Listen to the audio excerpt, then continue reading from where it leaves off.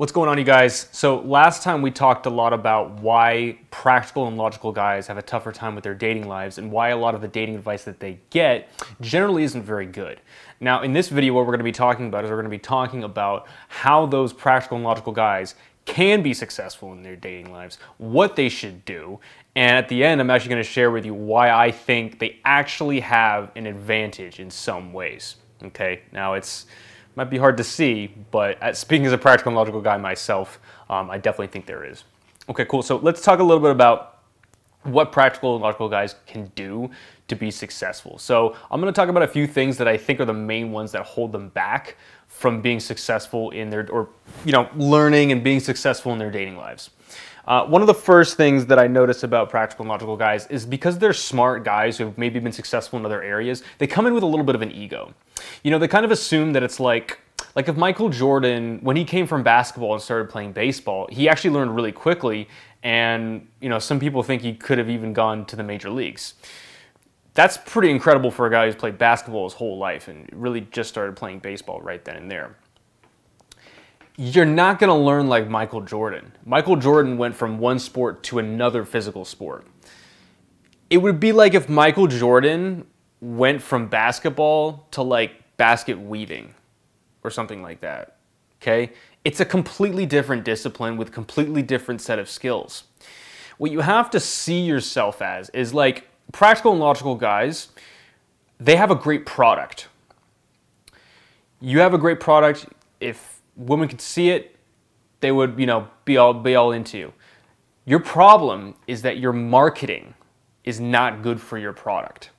Okay, and sometimes people watching this might think their product's great and it's actually not great. So you got to work on that too. But if you do have a great product, meaning that you're a guy who's caring, who's ambitious, who's confident, but you just don't know how to talk to women, then okay, we need to work on the marketing side of it to show that confidence, to show those sides of yourselves. Okay, and marketing is a skill just like anything else. That's one thing that I had to learn when I was growing my own business. When I was growing this business, I quickly learned that just giving really good advice and having the skill to do it wasn't enough. And I would get mad. I would be like, oh, it shouldn't be that way. Just giving the best advice should be all you need.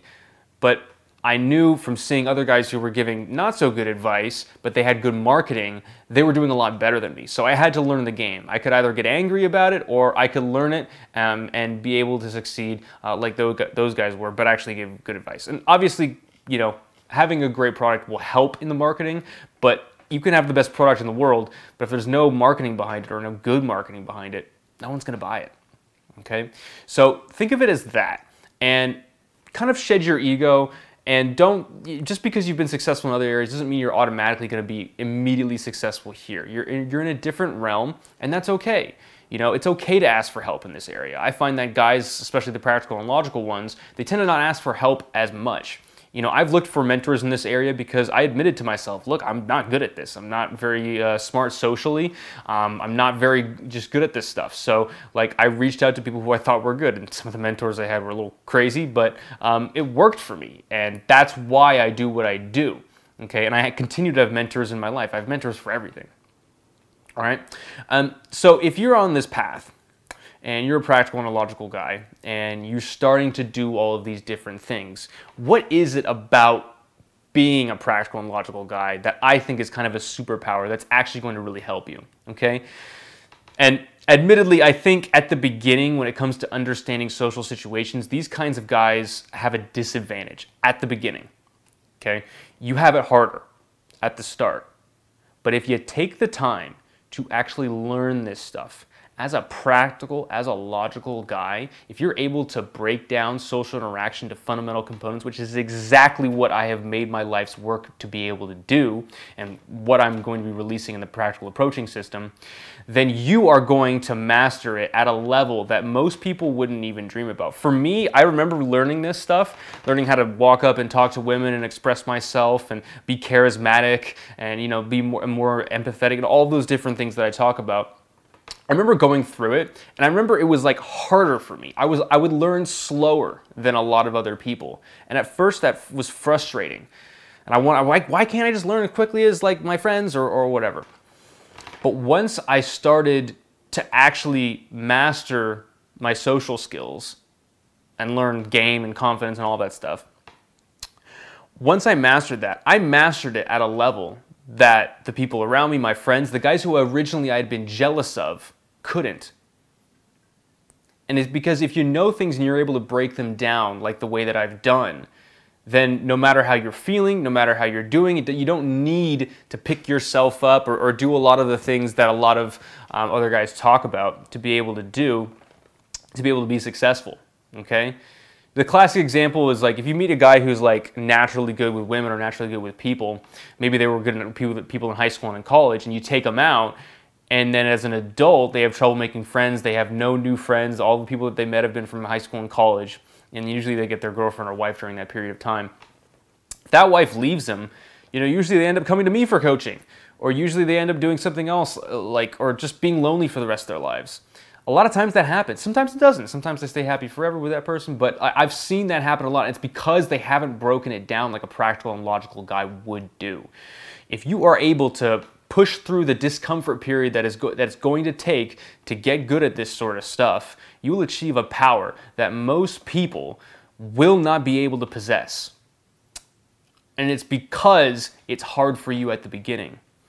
Play to your strengths. Recognize that this is going to be tough for you at the beginning. But if you make it through, it is going to be an incredibly rewarding experience. Probably the most rewarding experience that you're ever going to have in your life. I know guys who come through my coaching programs, they come through that, and afterward they tell me, Lloyd, this hasn't just helped my dating life. I'm dating the girls that I want to date. I either have a really awesome girlfriend or I'm dating multiple women, and I'm succeeding tremendously in my business and my financial and whatever, all of those things where people's skills are necessary, they start doing way, way better. And it's because they've learned it and they've mastered it at a level that most people just aren't going to get to.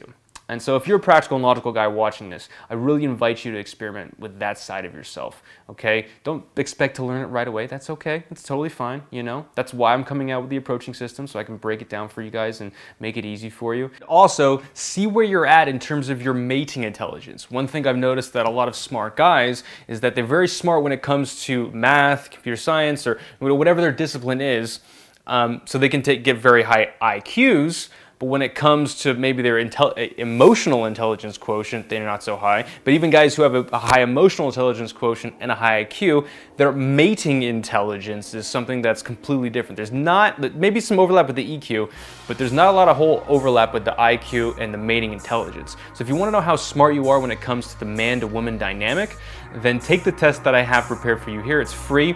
You'll just be added to the mailing list.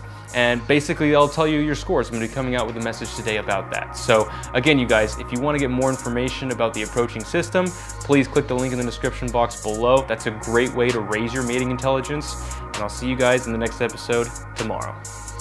Good luck out there.